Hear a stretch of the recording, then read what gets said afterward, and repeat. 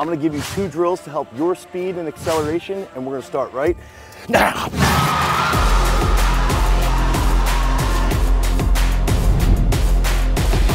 So after we give you those key concepts behind what helps with speed, we're gonna give you 2 specific drills that you can take today. Go out to the park, go out to the hill, and start hammering with these 2 specific drills. So these are the key concepts that everyone needs to know to learn how to be fast, to learn how to accelerate.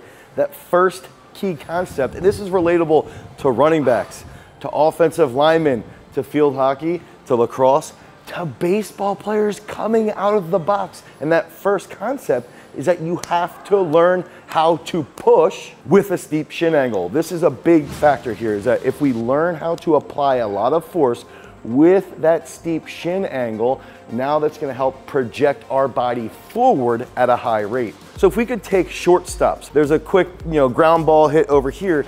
Typically what you'll see a shortstop do who is elite is they'll actually change their shin angle here. They might take a false step, put that shin angle here, and then lead with their chest. So during acceleration, what actually happens is the chest comes forward and that force is being applied behind the center of mass, okay? So this is the exact same if we're a tennis player. So think about Djokovic. If he sees something happening, he actually tends to plant here, change his shin angle to make it steeper, and he puts his torso forward so that he can cover ground very rapidly. So when the shin angle changes, torso changes, now that acceleration comes into play because he's planting behind his body. This is a little different from max mechanics.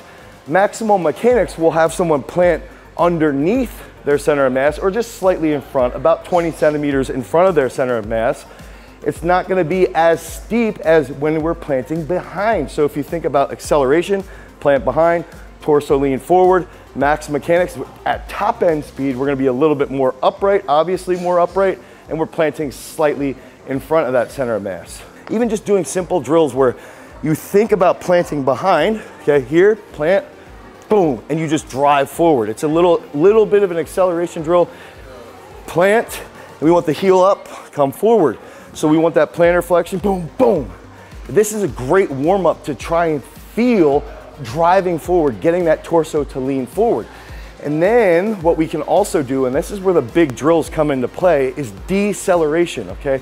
So if we think about a drop lunge here, drop, drive back up, okay? I want this planting out in front of my center of mass, and even in front of my knee, I can ground and come back up.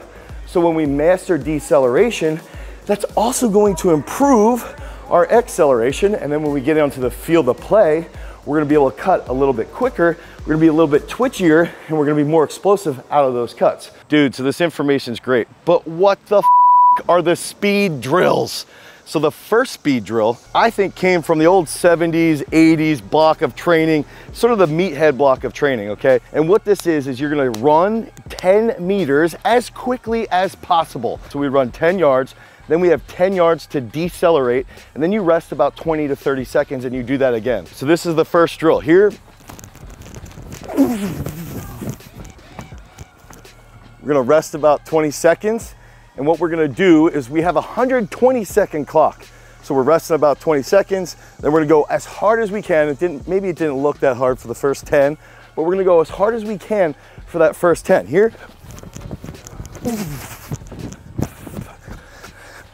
Then we decelerate on that second 10, rest 20 seconds, and our time slot is a full 120-second time slot. The big things here technique-wise is we wanna feel that forward lean, okay? And if we do this enough, we can get to the point where we actually can count our steps, and we're gonna know how many steps we're taking to accelerate, how many steps we're taking to decelerate. And then as you fatigue, you might start to be aware, hey, I'm taking one extra step here. And the goal would be that you can hold that technique, you can hold that positive shin angle, you can hold the torso in a good position, that even when you are fatigued, think about late in the third, early in the fourth quarter, when you start to get tired, you don't diminish with your sprinting technique. So that's a really key concept here. And then it goes into that deceleration. How quickly can you decelerate?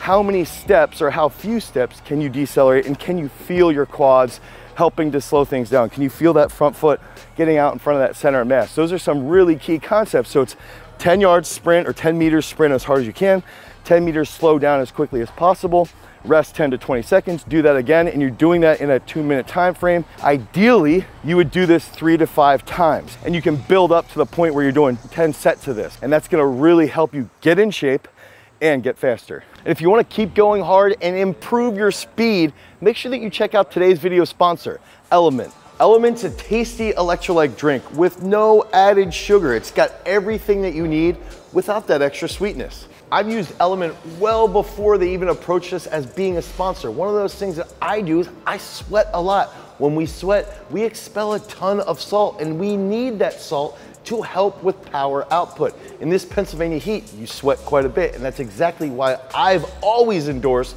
using Element to optimize my workouts. Right now, Element is offering all of you freaks a free sample pack with any order off of their website. That's 8 single serving packets free with any Element order. This is a great way to try all the 8 flavors or share Element with a salty friend. Get yours at drinklmnt.com/garage strength at the link below. Now that we got you fueled for your next speed workout, it's time to leave people in the dust.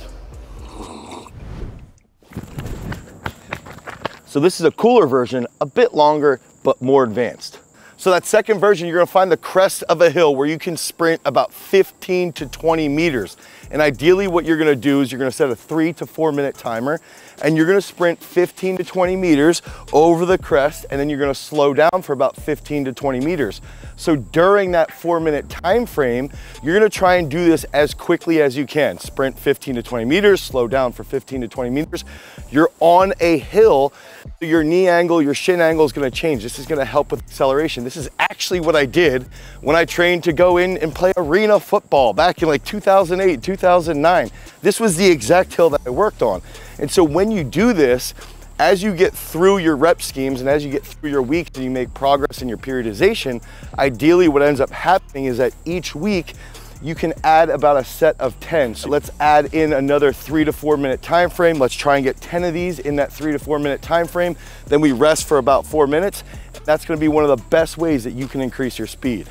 This is the hill that got me to run a 4.73 when I weighed 265, but I wasn't that good at football. That was my big problem. We can use this steeper side, and so this is like an 8 to 9% grade. It's extremely steep on this side of the hill, and this is our high school football hill. This is where we did all of our training with my dad, with my brother growing up. But what we can do here is that this is the side that's really gonna be hammering acceleration, okay? So again, we're going 15 to 20 meters, and then we're gonna slow down for about 10 to 15 meters on the other side. So we slow down here, make sure my pants don't fall down. We get to the other side, okay? And now I'm on this side. We have to switch sides for traffic. We go get set and we go right away. This side's a little bit more traditional speed. And then as we get to the steeper side, what I always liked was on the steeper side, I'm a little out of breath, you have to decelerate here, right?